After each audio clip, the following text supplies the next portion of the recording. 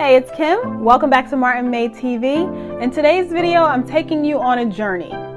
The journey that is styling my etagere, or shelf styling, or bookshelf styling, or styling an etagere if you just want to sound bougie.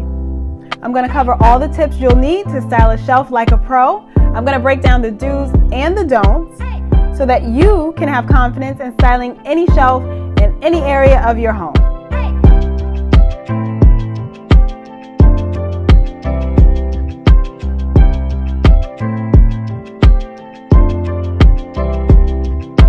So I want to make this as simple as possible. And for me, that means condensing it into the least amount of steps as possible.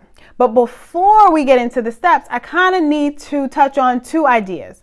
The first is that you should start with a color palette. Now this color palette should be comprised of, 3, maybe 4 different colors that you have in mind that all blend well together and go with your overall space, or the overall space wherever this shelf is located. In my case, I would say that the colors I have would probably be green, gold or brass, white, and black. So those will be my 4 colors: green, gold, white, and black. And actually, considering the shelf is gold or brass in itself, I feel like that one is like a given. It shouldn't be part of my palette. So maybe I can add in another color. I don't know, whatever. So those are the colors that I'm using in my palette. So that's what I'm going to base my selections for all the things that are going on the shelf. And though I said white, maybe some of my items might be ivory or beige, like a light beige, I don't know, but you get where I'm going with it. Just make sure they're all in the same general color family. And that leads to idea number 2 that we want to keep in mind. Make sure you gather more items than you think you need.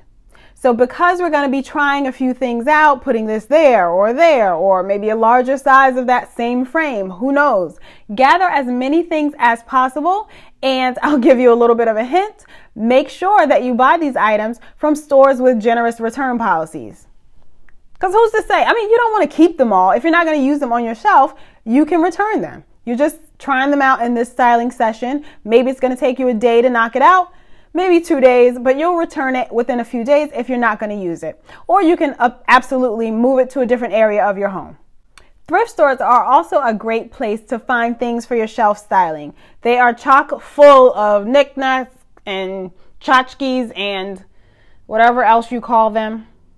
Just stuff, objet that you want to put on your shelves and make them really nice and pretty. And you can find things for a couple of dollars, maybe $2 or $3 for some really pretty items to add to your shelf styling. Also, you can find books at the thrift store. So you might run across some books that look nice and look aged, but have like no content that you actually want to read, but you can get these books to add to your shelf styling. And since you typically cannot return to most thrift stores, just make sure you pick things that speak to you, things that you really love, and things that you are sure you won't want to return. Now let's get into the steps. Step number 1 is to clear your shelves completely. That means if you have anything on them already, take everything off. However, if you're starting from shelves that are already styled and you kind of want to keep maybe that same format or same flow, if you have things at different heights and you really like that, be sure to take a picture of it so that you don't forget it. You can also look to Pinterest for some really great ideas and inspiration for how you can style your shelves. All right, step number 2, after you've cleared everything off, start with your larger items. This might be larger vases or large picture frames that you might have, or some sculptural items. And be sure to remember that maybe these sculptural items you'll want to sit closer to the front of the shelf. So that means you're going to maybe have to place the smaller items behind it or around it. But aside from sculptural items, larger items would normally go towards the back of your shelves. But start with those larger items first and balance them out on the shelves. Next, I like to layer in books. And I always choose to layer books both horizontally and vertically. I don't just stick to one rule, like they all have to be horizontal or they all have to be vertical. I actually think it looks a lot better when you mix them up. You can do both on the same shelves and the styling will still look great. For this reason though, you want to choose books with spines that complement your palette.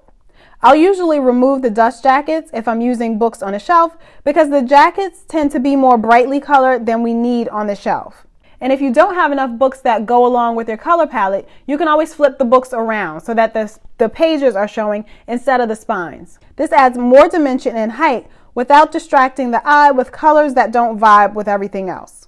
After the books, we're going to layer in some smaller items. And in my case, this includes plants. Always plants. And this is where you want to play around a bit. Place some items, step back, rearrange some more items, step back. See if the whole visual makes sense. You want the shelves themselves to look good, but you also want each shelf to look good with one another in a full picture. You want everything to be on the same page. Sometimes I'll even take pictures of the shelves to see if the overall view looks balanced and stylish together. And if I'm really not too sold on the composition, I'll step away for a while. Maybe come back to it the next day to see if I'm feeling it more or less and make adjustments from there. And there you have it. 4 easy steps to styling a shelf like a pro. And actually, because this can really be a fun process, I'll throw in a 5th step.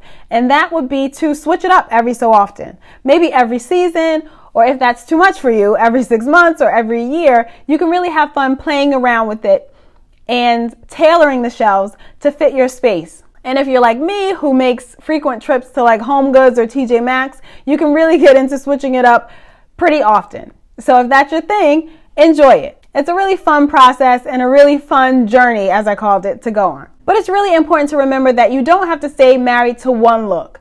It can switch up over time, and that's perfectly fine. It can be fun to let the shelves just evolve, and that kind of takes a lot of the pressure away from you feeling like you have to get it perfect on the first try, because you don't. I truly hope you enjoyed today's video and that it provided some shelf styling tips for you.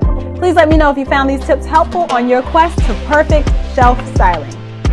Thanks so much for watching today's video, and I'll see you in the next one. Am I even saying this right? Etagere. Etagere. Etagere. Doesn't sound right. Don't buy it. Étagère. French. Étagère. Étagère. Étagère. French. Étagère. Étagère. Étagère.